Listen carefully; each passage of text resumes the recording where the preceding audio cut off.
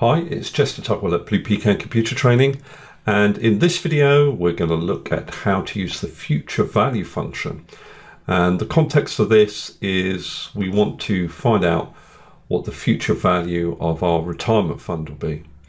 So this will be based on an assumed interest rate over the period of investment, a constant interest rate, and also on constant payments into our retirement fund. So we've got some literature from our retirement fund, and it tells us that it assumes inflation will be 2.5%, and it assumes also that above inflation is going to achieve 2.34%. So that gives me an assumed growth of 4.84. Obviously, we want to see what our retirement fund will be worth in the future, bearing in mind and considering inflation. So we're going to base our rate on this figure here, not the total assumed growth.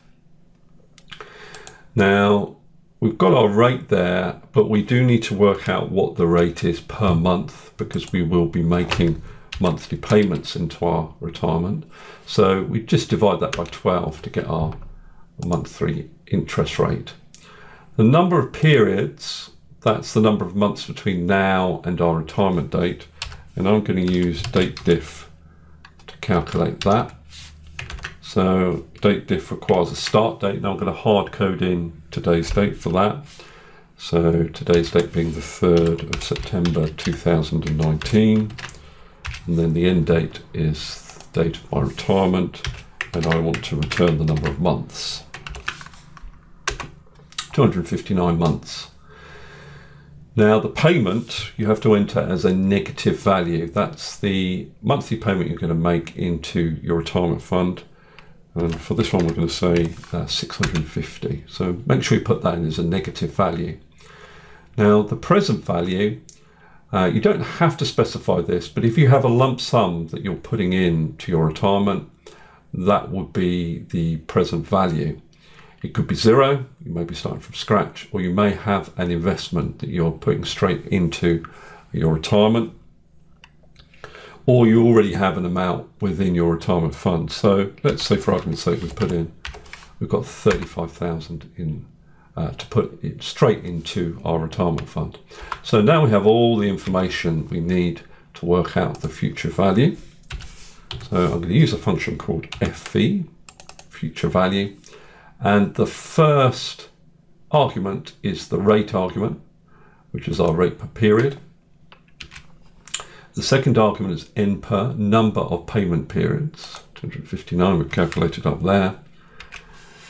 The next argument, payment, that's the payment you're going to make per month, comma. Present value, you can see the square brackets around it, that name, it means it's non-mandatory. We do have a starting point there, investment of 35,000. Type is also non-mandatory. It defaults to 0 end of period. That's basically specifying when you're making the £650 payment. Is it at the beginning of the month or the end of the month? So if we say end of the month, 0, that is in fact the default, so we don't need to specify it if we're going to use the default. And there we are, there is the future value of our fund based on these assumptions. Obviously, with a retirement fund, that's never going to be the exact amount, because our growth will be based on stocks and shares, and inflation will change over time. But it gives you a good idea of the future value of an investment.